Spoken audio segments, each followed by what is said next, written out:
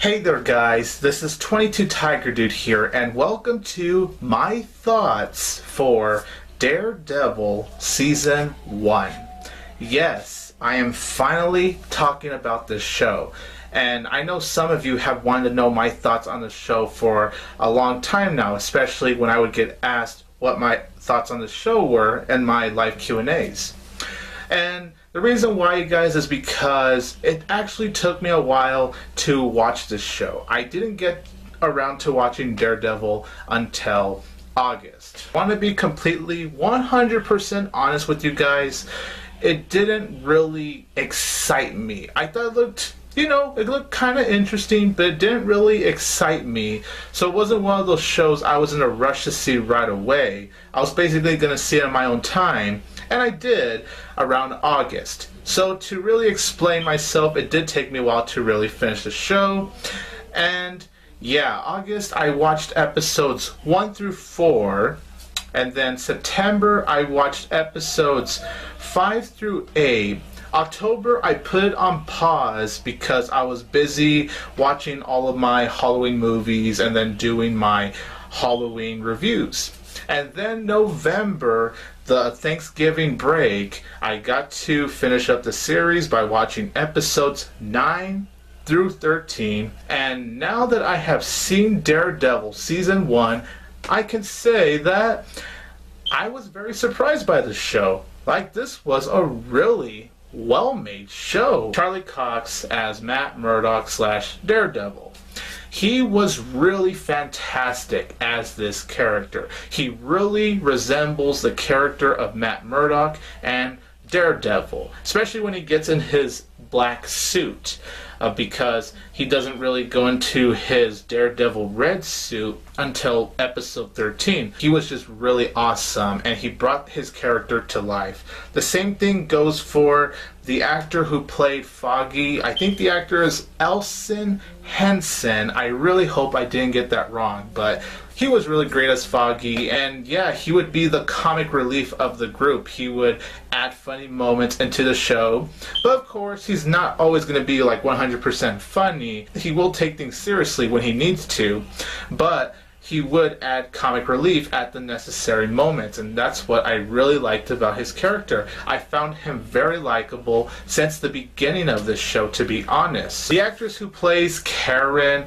who is this woman that basically Matt Murdock saves and brings her into the team, I thought she did a very nice job with her character. Rosario Dawson, who I was surprised was actually in the show, she did a very nice job as the character of Claire. She is the one that would help Matt Murdock heal whenever he gets really bruised, because man, does Matt Murdock get beat up a lot in the show. Like, holy crap. Like, have a drinking game for every time the guy gets beaten up. But I really did enjoy Rosario Dawson's performance here. She did a very nice job of bringing Claire to life, and she has a little chemistry going along with Matt Murdock, which I thought was handled very well. And then there's the actor who plays that struggling journalist. I don't know what his name is, but I really liked his character. But of course, I have to talk about Vincent D'Onofrio as Wilson Fisk. Wow. Vincent D'Onofrio blew me away. Holy shit. He has to be one of the most menacing villains by far in the Marvel Cinematic Universe. What really surprised me about Daredevil, though, is how well developed Wilson Fisk was as a character, because he could have just been seen as just someone that's big and beats up people, but no, in episode 8, which is like one of my favorite episodes of the show, it really dives into his past as a childhood, how corrupt his childhood was, because he dealt with an abusive father in his childhood, and just the shit that happens in there, like, my goodness. So it's like, when you see him, you're like, yeah, I don't like this guy. But then you see episode 8, where it really gets into his past, and then after that, you're all like, wow, no wonder this guy is pretty messed up. Well, really messed up for that matter, because of what happened in his childhood. And when you see it, you're kind of like, I don't blame you. Like, yeah, it's wrong that he has these anger issues and he beats up people. But at the same time, you get a very full understanding of it. The cinematography in this movie, mwah, it's perfect.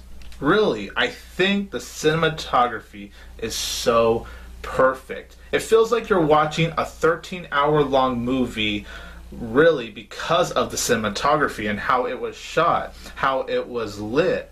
It just looked really beautiful. It does a great job of making it feel very cinematic. I think I should say that. It makes you feel you're in a cinematic world, and I really like that. The action sequences are very well done. Like, especially in episode 2, where it's actually in one whole take.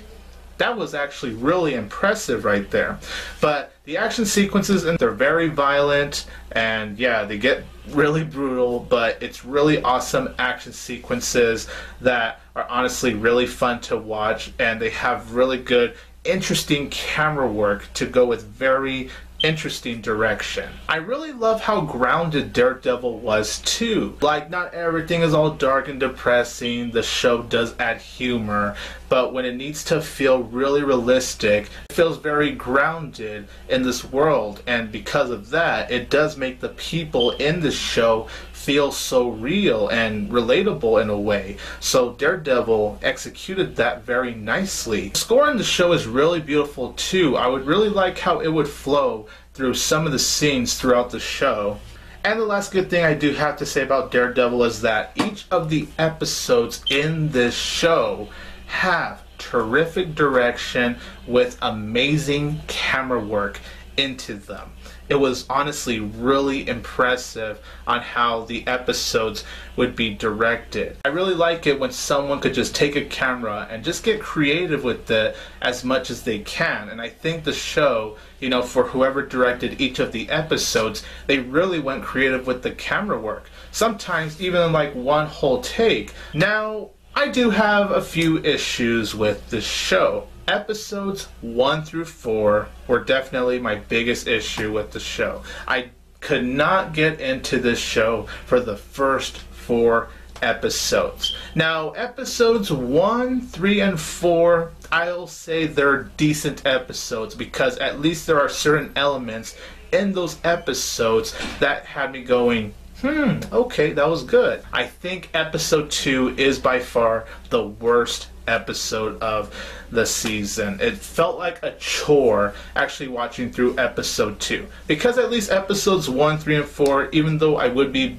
kind of bored watching them, there would be certain things that would hold my attention. But when it comes to episode 2, I almost wanted to fall asleep. So the big downfall of season 1 are the first 4 episodes, in my opinion.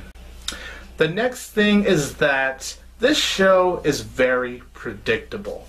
Now, there's only a couple of things I didn't see coming, and I'd be like, wow, that was surprising. But really, I say, what, 90% of the time, I can see what's going to happen. And the last issue I did have with season 1 is that the show would feel repetitive, like Matt Murdock. He goes out to beat up some bad guys, you know, save the night. But then he'll get beaten up, and then he would have to heal. Then he'll have to go out there. He gets beaten up again, and he has to heal. Then he goes out there, gets beaten up again. Like, you guys get the point. It felt rinse and repeat. There's nothing wrong with the hero getting beaten up because you want to feel bad for them, you want to root for them. But after a while, it's all like, okay, that happened again. Okay, that happened again. Overall though, guys, I do think Daredevil Season 1 is a really solid show. It's really awesome to watch. It was a surprise to me because I did go into this at least kinda interested, but not really in a rush to see it right away. So I'm going to give Daredevil Season 1 a 7.5 out of 10. So you guys, those are my thoughts on Daredevil Season 1. Comment down below and let me know, what did you think of Daredevil Season 1? This is 22 Tiger Dude here, and don't forget that I will always have Tiger Power!